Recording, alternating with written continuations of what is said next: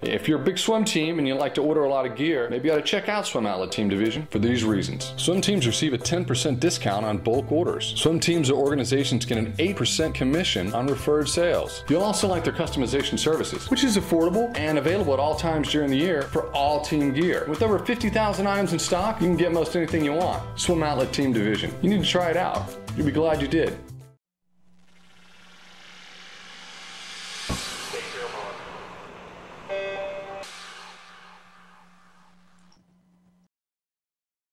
This is the Morning Swim Show for Friday, October 18th, 2013. I'm your host, Jeff Cummings.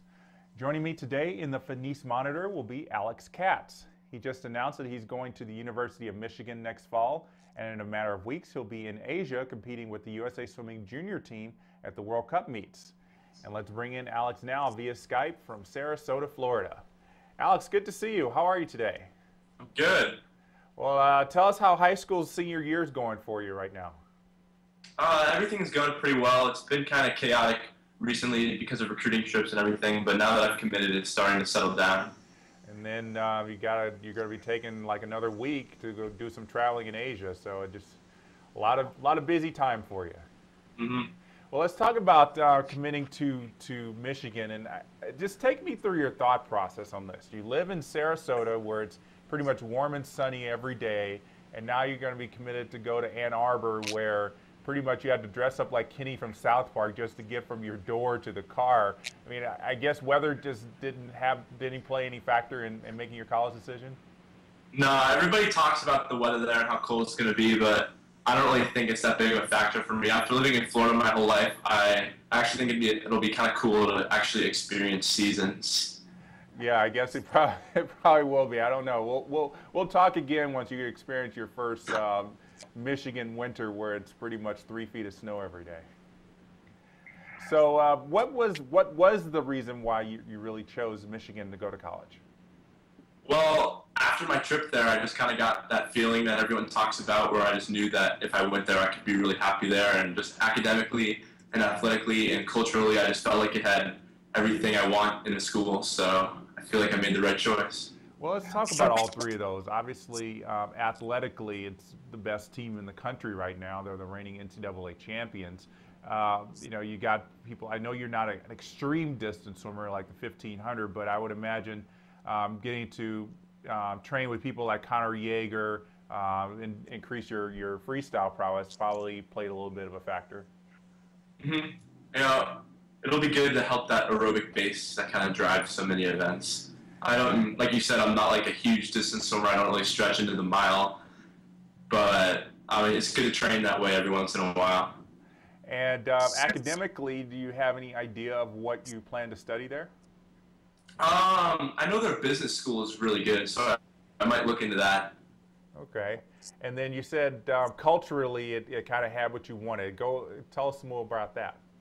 Well, I just got a really good vibe with the team, and like the atmosphere on campus was great, and I don't know, I just feel like I could fit in there. And then if you want to get some big city feel, Detroit's not too far away. Yeah, so might be some good concerts or something going through there every once in a while. Well, you had a pretty good summer, I would say. You got to travel to Dubai for the Junior World Championships, picked up a bronze medal in the 800 free relay, got fourth in the 200 back, and no, probably not the best place. Nobody likes getting fourth in any event, but tell us what the experience was like for you.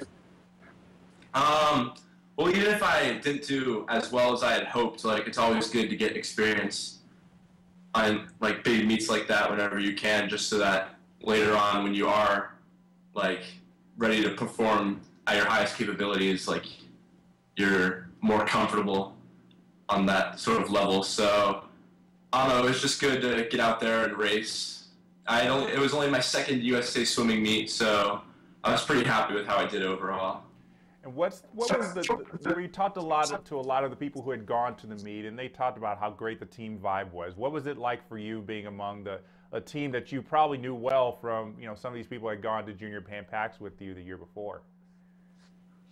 Well, like you said, I did know a few of them decently well before the meet, but like, I don't know, it was crazy to get so close with some of the people in just like the week we were out there, or a little bit longer than a week. But like, I don't know, leading the trip, I feel like I was pretty good friends with a lot of the guys and girls there, so it was just a really good time. Had a lot of fun. And then, as I said, in a couple weeks, you're going to be traveling to Asia. You're going to be competing in the World Cup meets in Beijing and Tokyo. Will this be your first time in those countries? Yes. So obviously, it's going to be a brand new experience for you, never having been to China and to Japan. And I've talked to a couple other people who are going on this trip with you, and one thing they told me was that they're really excited to be able to swim in the water cube where they had the 2008 Olympics. So tell me what your goal is to get out of these meets. Just to get more experience on this level and swim as fast as I can, and I'm really looking forward to hanging out with the team again and getting to know them even better and just having a lot of fun. It's going to be a good trip. Yeah. You mentioned that the Junior Worlds was your first big kind of like USA swimming meet. You swim for the Sarasota YMCA Sharks, and they are really, really popular in the YMCA level, won the past 8 national championships. What's the secret to success there that keeps that team doing so well? It just kind of gets back to like team vibes again. Like we just have a really good team vibe, and we're all goal driven, and we know what we want to do. So we do our best to do what we can to get there. Tell me about some of the people that train with you on a regular basis, Sarasota. Well, a really big influence on me has always been my sister, and she swims for the University of Florida now, but she was on Sarasota with me up until this year. And then as for guys, we have a guy named Liam McCain. He's a good friend of mine. He's a good training partner. Another guy named Carter Page is really good. He's also a good training partner. So practice is usually always pretty enjoyable. Probably pretty intense. I would imagine when you're teenagers, you're always wanting to beat everybody else. It can get intense. So what's the better meet? USA Swimming Junior Nationals or the YMCA Nationals? I mean, I don't know if I like one more than the other. Like YMCA Nationals is kind of like, I mean, it's more of a fun meet, you know, where, I mean, I don't really know how to describe it. It's just, the atmosphere is a lot different, but I like it a lot. And then I also like Junior Nationals just because it's got everybody, not just Y swimmers. So a lot more people to race and more intense almost. Okay. Well, from what I've seen, YMCA Nationals is almost like a big carnival where you got like more than 1,000 swimmers just racing and just having a really good time. Seems like one of the most fun meets that's out there. Yeah, it's really fun. And you got to swim at USA Swimming Nationals, at Senior Nationals this past June. You got 7th place in the tuner back.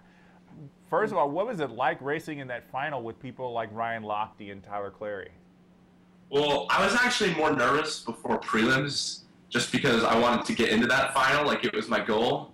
So then once I was there, I was just like, wow, like this is crazy to be like racing these guys. So it was just a really cool experience, and I think I might have lost a bit of focus at finals just because I was so like just happy to be there. So I kind of just relaxed a little bit when I shouldn't have. So I added a little bit at finals, but I'm just glad I had the opportunity to swim in that heat, and hopefully the next time I'm racing those guys, I can do a little better.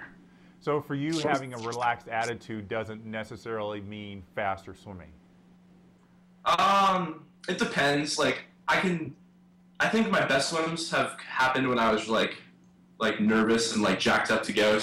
So when I'm relaxed, it can be good and bad.